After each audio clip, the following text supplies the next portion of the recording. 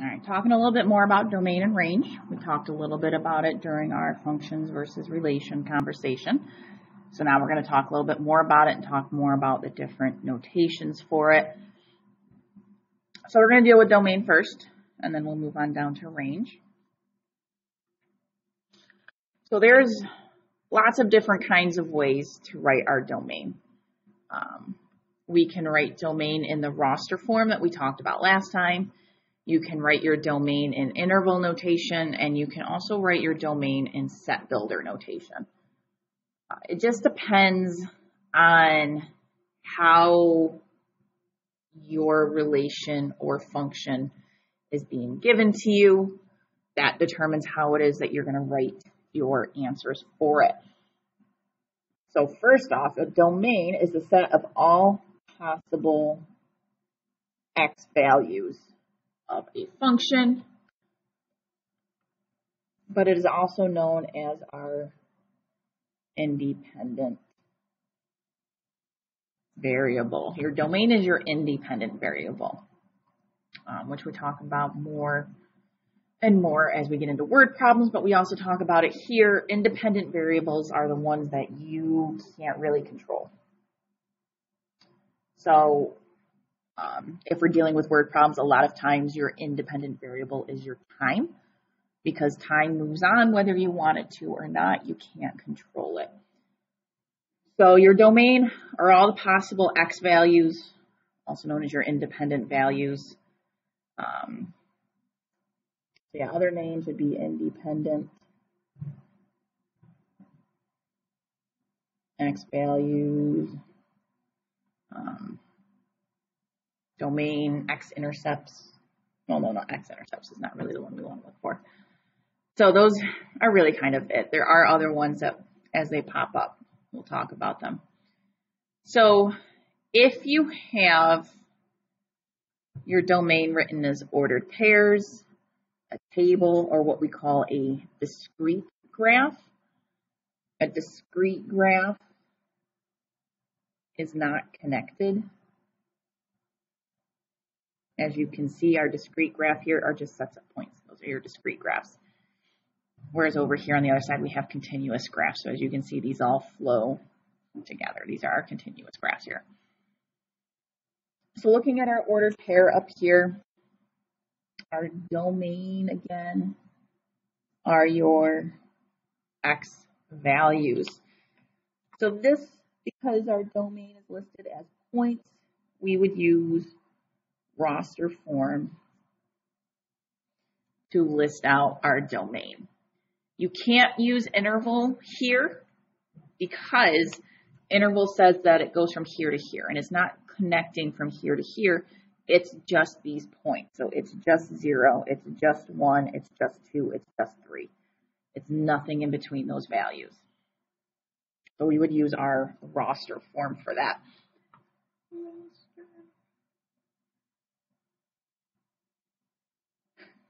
The roster form, I always think of a sports team whenever I talk about roster form, because a sports team, their roster is their list of players.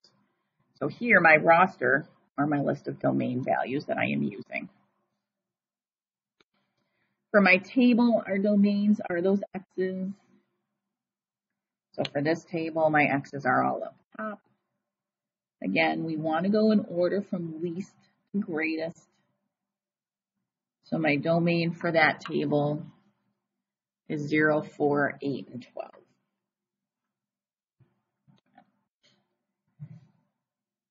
For our discrete graphs, you want to find what those x values are, where your points are. And again, you're going to use your roster form to write it. So my domain here would be -1, 0, 1, 2, 3, and 4. Because I have points where x is a -1, where x is a 0, where it's a 1, 2, 3, and a 4. Same thing with this discrete graph over here. So our domain here would be 1, 2, 3, 4, -5, -2, +1, and 4. So it's the X portion of those points. That is your domain. So our continuous graph, that is when we want to use either interval notation or set builder notation. That's when we're going to want to use one of those two. So for my graph here, my X values start over here at 1, 2, 3, 4, negative 5. And it stops here at 3. Okay. So for this one, these ones are different because it's fluid, it's connecting, it's using every single value in between those. So again, we would use either interval notation, which would be, I forgot my number already, negative 5 with a bracket, because it's got a closed point right there, all the way up to positive 3. And again, closed circle, so that's going to be a bracket. My interval notation for number 6 would be 1, 2, 3, 4, negative 4 to 2. And again, there's not an open circle on the ends of that ellipse there. So those are going to be brackets. Now our new one, our set builder notation.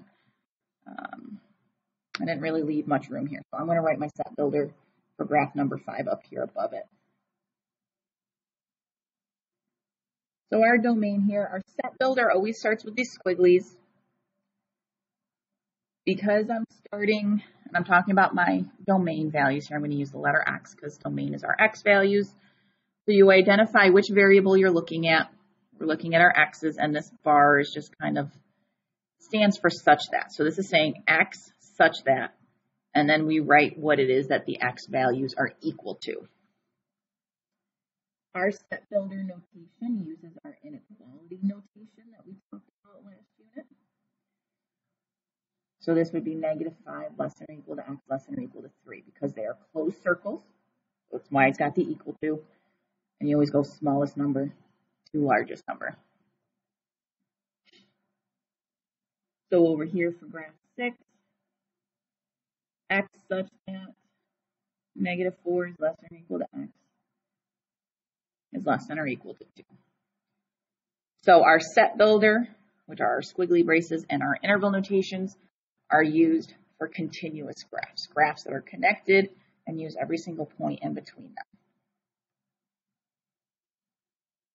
So same thing is true for our range. So our range are all possible Y values.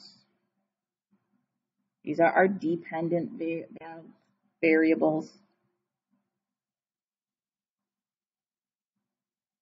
Y values. So Y's are dependent on whatever X it is that you input to the function. So you can't figure out your range value until you know what your domain is because they're connected to each other. So these are the same points as above. Our range here is just the Y values with it. So when it's an ordered set of pairs here, we write them in roster form, just like we did with our domain, only we're looking at our range values this time instead. So 3, 5, 7, 9. In our tables, we're looking at our Y values for our range. Again, this is going to be in roster form because they just listed out points in the form of a table. Our discrete graphs, again, roster form, you're just looking for the Y values that go with those points. So here we got 1, 2, 3, negative 5, negative 3, negative 1, 1, 3, and 5. So you're looking at the Y's. You're always going lowest to highest. So for number 4, we're going to go negative 2, and my squigglies in there, negative 2, 0, 2, and 4. Same process as with your domain, only we are looking at the y's instead. And then for our continuous graph, again, you're going to look for the highest and you're going to look for your lowest. So our lowest is 1, 2, 3, 4, -5, +5. So my range in the interval would be -5 to 4. In set builder, this time it's going to be a y such that, because we are looking at our range, so we are looking at our y values there. And then the same thing with our ellipse here. So that goes from -1 to 3, -1 to 3 in interval, and set builder y such that -1 is less than or equal to y is less than or equal to 3. So again, interval, set builder, roster form, those are all just different ways to be able to list your points within that set. And in this instance, our set is either our domain or our range values. So we're going to do more practice with this in class.